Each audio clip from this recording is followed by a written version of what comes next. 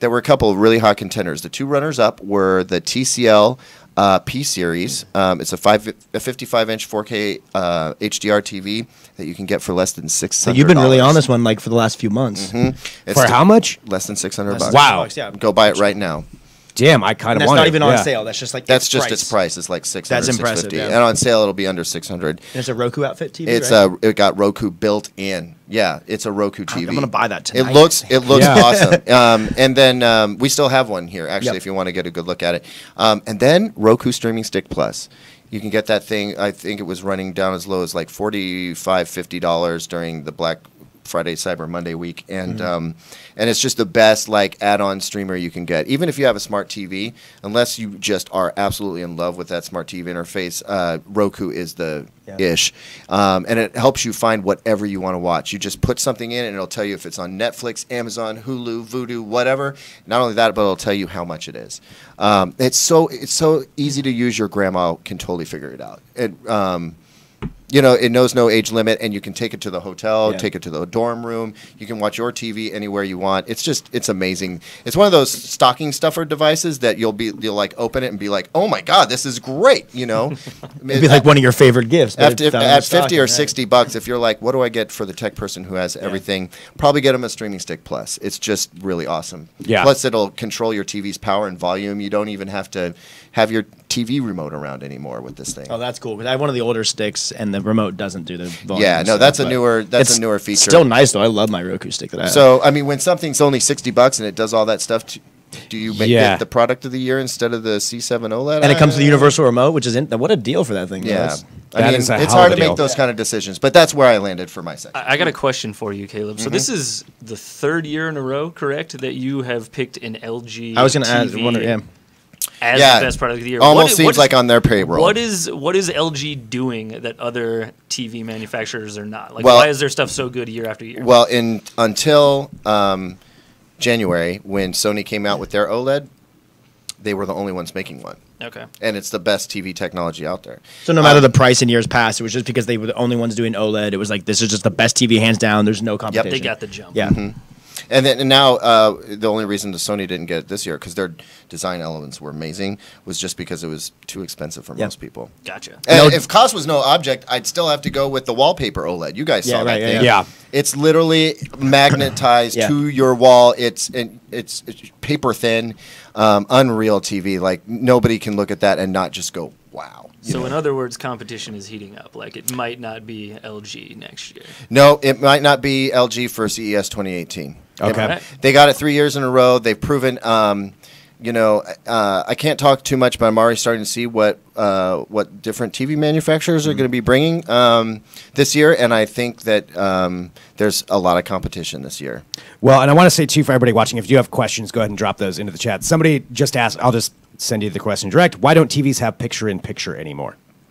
That's a really good question. I think it's because more often than not, the TV is not doing the tuning, right? So, I mean, if you have there are some TVs that still have it, but you've got to use an antenna. Yeah. Otherwise, your cable box is what determines whether or not you get picture-in-picture. Your cable box is only sending one signal to the TV. Where's it going to get the other station? Now, you could say, well, if I have an antenna and a cable box, why can't I do picture-in-picture there? Some TVs do a version of this, like you can bounce back and forth between streaming Netflix and the football game coming in through HDMI from a cable box. And so you can still see, it will do picture-in-picture. And in fact, you can even zoom in on certain aspects of the picture. But yeah, picture-in-picture I just don't think was getting used that much. And just like 3D, it went away. Yes, one of those things that went by the wayside. And, Yeah. Okay. All right, that is interesting about it. So Picture-in-picture was around for a long time, you know? Yeah. Did you use it? Well, now rarely. we have Now I want it, smartphones. but Yeah, right, exactly. That's the that's difference. true. Yeah, you can watch stuff on your phone. We That's got second absolutely screens to right, look though. at. Drew is dead on. Yeah. It's all about second have screen. a laptop, your phone, and the television going. And no, I Yeah. didn't use picture-in-picture that much. You couldn't ever really tell what was going on, you know? And you're not going to watch two sitcoms at the same time. It was used more for sports, I would imagine. Yeah. But Watch if you're two watching, games. or you watch two games, unless you could do split down the middle, but then you need a bigger TV. You can get those live sports updates on your phone or your Exactly. tablet. and way more information. Too. Or just watch Red Zone and he like changes the channel for you whenever you want. But well, so the LG C7 OLED series, that's OLED in particular. Was it one particular television? Just to make sure. The C7 is a series. Like It's a LG series, has Was there? five So it's different. the whole series was best of. Whether it's a 55 or 65. Gotcha. is that the Okay. one they have in That's their what I wanna make sure OLED of. room at CES where you stand inside and they have like the thing going and cool.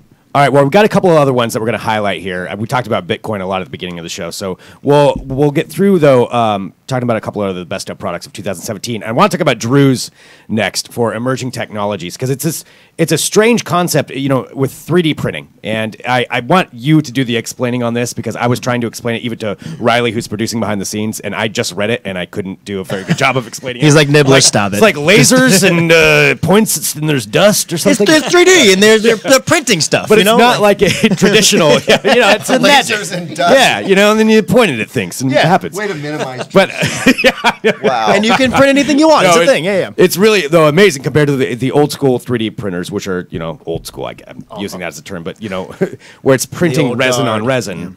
Like this is completely different. Yeah, so it's called the Fuse one from Formlabs, and it's like you said, it's different than the 3D printers that you've probably seen. The ones that have been around for a while and that you may have seen on the internet are kind of like robotic hot glue guns. They take a filament of plastic and they basically just move it around, create a really thin layer over and over again until they make a 3D object. That's called FDM, filament deposition modeling. I prefer hot resin on resin action. It's sexier, but whatever, filament. But something. so this technology that Formlabs has taken is called SLS, selective laser sintering. And the way that this works and makes 3D objects is it takes a bed of ultrafine powder, nylon powder to be specific, and it heats it up and then it flashes a laser over the top of it to basically fuse those particles together. It doesn't melt them, but they just stick together. And after it does that, it sweeps another layer of fine powder, and then it does that over and over again, and the object kind of disappears below into like this little sand trap. But then after that, you can take it out, blow off all the dust, and you have like a perfect object. And the thing about this technology is, prior to this machine, the Fuse 1, that tech was only available in like on industrial levels. So you could only get it if you dished out like $100,000 or more. This machine is $10,000. So it's 10 times cheaper, makes it approachable for people that are, probably you're not going to have this in your living room unless you're but small business owners could totally use and it. that's really the big thing here. Like you're probably not going to have one in your workshop, but the thing that I said in our awards is, you might actually end up having something that was produced by this, like from your next like Kickstarter backing, like the next project you back on Kickstarter could potentially be produced in one of these machines. I could see that just a company Because buying instead one of of those. outsourcing manufacturing to some factory in Shenzhen, a small startup could ostensibly just get like a fleet of these things and do all of their production in-house. And that's the thing. The 3D printers that you have right now that are, just squirting out plastic filament, they don't really make particularly high quality parts. This thing can produce like production quality parts out of nylon. So you can't see like every tiny little layer in them. They're extremely strong. They're almost as good as like injection molded parts or parts that were milled down from like a solid billet of, plastic or steel or something like that. So it's really a big like step forward for 3D printing, which is why I picked it for this year's product of the year. I always make fun of 3D printers, but when you start talking about like legitimately putting prototyping in people's hands without having to go to these huge companies, that's gigantic for product development. That's real innovation in the hands of the innovators. And the application can be used in a wide variety of ways, like you said, in businesses. I was up in Seattle. We did a story on this helmet company called Visus. They're making the new concussion-proof helmets. They have a Formlabs printer to print out some prototypes of their face masks and of the helmets themselves and of like the columns they put in between the helmet and like the padding. And that's crucial for research and development and like developing products, because before they did that they'd have to make these molds and these mock-ups and then send it off to somewhere else, wait a couple of weeks, troubleshoot over there. Like the whole process has just become so much faster. I mean, even if you just had a company that bought one of these just for that, for people's Kickstarters or their ideas, and go there, you pay a set fee. It's $200 to get this printed. Here's some prototypes for you. Right? Yeah. So Drew, how long until like 3D printers can be scaled up to make really big parts, like car parts and stuff like that? Do you think it can like unsettle the current car production market? So those printers already exist right now. They're just not like on the consumer level or like kind of the prosumer level that like this $10,000. They exist, but are they being used? Oh, totally. Okay, so there behind the scenes where we don't there's see. selective. There's like direct metal laser sintering printers that are making rocket engines and all kinds of stuff. It's completely changing manufacturing. We're just not seeing a lot of it because it doesn't have a lot of use in like everyday life. But the cool thing about it is this stuff is really starting to trickle down to the consumer level. Just a few years ago, these selective laser sintering printers, and also there's another one called stereolithography, which is basically using a laser to cure like this liquid goop photoreactive resin, which I think looks just a really few cool. years ago. Those things didn't exist on a consumer level. I think it was like 4 or 5 years ago. Then they start coming through Kickstarter, and now those resin printers are everywhere. And I think pretty soon we're going to see these SLS printers that use the powder and the laser. Those are going to start making their way into the consumer's hands on a smaller scale, and that's going to allow you to start making stuff in your house. If this ever makes it into your house, you might not need to go to a store. If you need like a new bike pedal, just print one. You order you just go on the order internet, the instructions print it, or something. You wait like a day or something. It'll probably still be pretty slow, but it'll be there. You won't have to leave your house. How far out do you think it is before somebody could conceivably get one of these for like your own home printer? Like, it depends on price. Like, how much are you willing to pay? If you're I mean, yeah, technically you could get one now, but I mean, just for like an average consumer, like say like under $500, you could get an SLS. Like, how many years out are we? Just like guessing. 10 years. That's a safe bet right there. But you're investing in the hardware that will continue to allow you to produce these like quality goods, right? So it's like you making you might not want a cheap one. You want one that's going to be true. Like, high quality construction so that it continues to pump out quality stuff for you. Was Formlabs who you talked to at CES last year? They came by the booth, and like I know from there they had like the goop printer with us, and like just the level of detail. They had that little rook. Oh, it makes the older styles of 3D printers look like they look like toys in comparison. Yeah. All right, so there we go. So that was the winning product from the emerging technology section. So Formlabs Fuse 1 printer. You can read more about that. If I was looking for a new career, I would be getting into the CAD designing space, like providing the print instructions for these devices. Totally. And start building this huge catalog. Like imagine your toilet breaks and you need a new frickin' toilet handle. Why go to Home Depot? Or like the bike pedal, or now, there's a is there? Yeah, there's online repositories of 3D objects that people just like upload, like user-based like millions content. of schematics. Like you Thingiverse, right? Thingiverse is owned by MakerBot, or it was created by MakerBot, and it's probably the biggest one. But there's almost anything that you want on there. Like I have a 3D printed shower head that I just found on the internet and printed because that's mine amazing. Broke. But like anything, like door stops, screwdrivers, door handles, soap holders. Like there's so much little household crap that you could easily make with a 3D printer. So the more that this starts proliferating, like the more we're going to see that kind of thing. Oh yeah, absolutely. It's coming up slowly but surely. All right. Well, read more about that at digitaltrends.com. Let's go to the outdoor section. And again, if you're just tuning in, talking about some of the best of 2017 products here from Digital Trends for the highly contested lists that came out. And Rick, for the outdoor section, this is fascinating. The BioLite fire pit. Yeah, that's what it's called, the fire pit. Yeah, it is pretty cool. It's I got to see this in person, so you can see here as well. We've been big fans of BioLite stuff for a while. They won one of our awards when we did outdoor awards over the summer. But this is a little bit different. This is, as its namesake, it's a fire pit that you can have, sort of a portable barbecue grill fire pit kind of thing.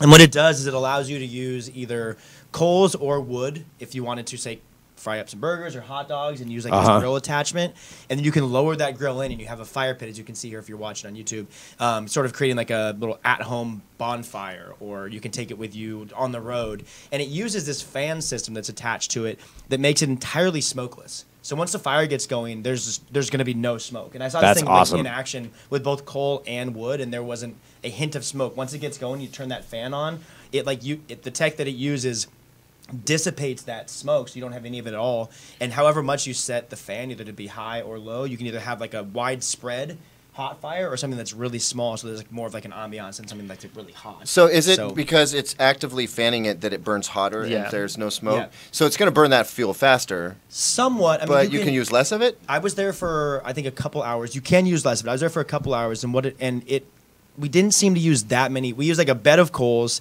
that we then put the grill into, and so the coals were still there, and then put like maybe 3 logs on, and those burned for like maybe 45 minutes. And you go through wood a lot, even if you're building a bonfire, anyways, at a campground. You know. What's up, Drew? Question. Yes. So I know that their little camp stove Yeah. has a waste heat recycler that basically stores thermoelectric energy. generator? Yeah, Yeah. so that you can plug in. Does this thing have that same It stuff? does not have the same because it would make Bummer. the price so much more. So this is All only right. $200 is the thing. Oh, no way. That's Which is, like, that's insane. Slightly I'm more buying than one the, right one of now. the little BioLite stoves. Exactly. Okay, yeah. And so they took this to Kickstarter and they made like $2.6 million or something. It was like insane. Wow. Their most successful Kickstarter. I just went gangbusters on there. But yeah, it's only $200 and that's how much you can even pre-order them now for. And if they had the thermoelectric generator on there, it would really jack that price up, which is why the Understandably stoves so. are expensive, you know. Gotcha. But that is a really cool aspect. And that was one of the reasons why we picked the stove over the summer was that you can like plug your phone into it and recharge it, and it literally just charges that battery by the heat of the fire that you're making. But I can imagine that down the road, if they're able to make it cheaper, you'll find this in the fire pit too. Dude, By I that same want kind of one of technology. those They're awesome. for my car camping and glamping. They showed me trips. here. One of the designers lives in Portland, and I went over there and chatted with one of my PR contacts, and we cooked up some burgers, and like she showed me how it worked. I mean, I was like floored by how easy it was to use at $200 too. I mean, that's insane. You could buy one like tonight, you know. But it's such an awesome application. You can take it down like for easy like campfires at home or bonfires. Or Yeah, I was going to say camping or just whatever. backyard. Yeah. You know, just bring it out for the backyard. Absolutely. So do you Fire buy 3 of these kick-ass BioLite stoves or campfire things, or do you buy a 4K UHD TV? And that's the age-old question, right? That's what we're trying to tell our consumers, right? People have been asking this question for decades. But no, we tested. How many what was it? Bitcoin is that? Yeah, full it's like circle. 0.0035 Bitcoin. But what's our tagline? We tested 600 things this year or something, and we It was whittled it down to 600 20 some or products, something, right? Yeah, and it is so hard. I can only imagine to go through all those. And I'm realizing what time it is, so I know we need to wrap up. But I did want to bring up the iPhone 10. Which Do you want to bring up Bitcoin's at 17,000? Bitcoin $17,000. You can buy how many iPhones with 1.5 iPhones with a Bitcoin. So iPhone 10. So the iPhone 10 was, of course, the winner in the mobile section, which actually that is a pretty contested section as far as that. Totally. I think But Julian was actually blown away by the X when he Really? reviewed it. He wrote a hell of a review on it too for DT. Yeah. Super thorough, but yeah, I mean, he was blown away. I think that as soon as he got it and was writing it, he was saying, "This is the iPhone that you want. Like, don't worry about the price tag. Like, this is what you want." Which is funny to say. I will worry about the price tag. Don't tell me to not know, worry I know. about $1,000. Right. Let me live my life, Julian. Yeah, $1,000. But Don't I know. tell me what to do. Yeah, Brandon Witter just got one. He really liked it. I'm sure there's a ton of people. in the yeah, office I think that have Juan this had one too. last week, didn't Yeah, he? yeah. Jack has one as well. So Yeah, I don't so think. Does ridiculous. anyone here have one? No, I don't have one. Either. No, yeah, I'm not going to pay $1,000. But I mean, I do want it. I can say that. Yes, Yeah. I want it. I'm not going to pay for it, but Give me one for free. I might Yeah. use it for a minute, absolutely, but, I will use it. LG V30. I would love to have one of those. But This podcast brought to you by. that could be you. No, so no, the iPhone 10 though. I mean, it's a pretty incredible product, and I will say this just because it is in our headline. There are, of course, already rumors about the iPhones for 2018 on what they're going to do. Go figure. Following up, there's also supposedly there's going to be some. Well, a couple of different things. And this is, I think it was the Wall Street Journal and Nikkei came out with a couple of different rumors that they believe could be true. One was that they're going to expand them, make them bigger. They're going to make a bigger version, so a larger screen. Like an iPad. Like, yeah. Next. Yeah, exactly. Done. The resolution's going to increase. They're talking about to further enhance like their AR capabilities, augmented reality, That virtual would reality. be okay, but if you're going to be spending $1,200 on it because of AR, like Right. Yeah. Yeah, Well, I- I mean, they have to do something with that because they have that whole department just for AR development. So that's one of the things. The other one is that they may go back to a slightly cheaper version with an LCD screen instead of OLED. Dude, I want to see Apple come out with a flip phone. Legit, They would just sell- like they would Samsung sell did. millions of Samsung them. just came out with a flip Yeah. phone, and they've been, some would argue that they've been copying Samsung for a while. So we might as well just, come out with the flip phone and do Flip it like phone. so intentionally, so blatantly. the Samsung. You know, shit, the no, big maybe presentation, the iFlip. You know, yeah. We With a know what cigarette people lighter. want. yeah, right. And a Here at dip Apple, flip. That's that almost. You know what? If we had the votes a little bit later this year for best tech product of dip clip. 2017, I totally would have gone dip clip. Guys, if you haven't seen this, I have not seen the dip clip. I don't you know what how that is. some cell phone holders like attach to the grills of your air vents in your car Yeah. or whatever. This is a device that connects to the air vents just like a phone holder would, but it's designed specifically to hold the dip that you get from, say, McDonald's for your McNuggets. And It's just just the photo, right- yeah, it All shows right, him dunking it. That's pretty revolutionary Yeah. technology right there. How is that not We best called of? it too early, man. Yeah. Yeah. That changes throw my out the life, switch. yo. Like, I got That's something you can actually use. my left hand is already busy holding my McRib. How am I supposed wondering where to you're going dip with my that. McNugget? I don't know where he's going. My left hand's already busy holding my McRib. All right, it's only available specific times throughout the year. It's not that big of a deal. We could be like the Oscars, though, and like have this rolling calendar where we could think of the dip clip next year Right. Right. because it released in whatever December or something. Well, Yeah. who's to say I don't want to dip my McRib in some like honey mustard or something, or just maybe extra barbecue sauce? I don't These- know. you know, you we guys could- aren't thinking big enough. We could do a whole show just on The this, big dip just on the clip. dip the clip. big dip clip. It's like if you listen to it quickly, too. Dip clip sounds like a little bit like dirty, you know. It does, yeah. I also thought maybe it was something for like, you know, if you're chewing cognac, your dip clip. I that you're totally putting- thought the same thing. I thought it was like you don't have like a to put a holster. little bit Yeah, between right. your cheek and gum. Get It out just my sort dip of like clip. holds it Yeah. there. You put cartridges in. Round Proper Company. Your back paint jeans pockets will thank you. Keep that oral canceller really focused to one little section of Exactly, your mouth. yeah. That way you only have to have part of your cheek cut out instead of the whole thing. Well, that's a way to end it. All right. Yep. All right. Thanks, guys. There we go. Glad we But you could can 3D print a part of your cheek. Boom. That's the Done. end result. Bioprinting.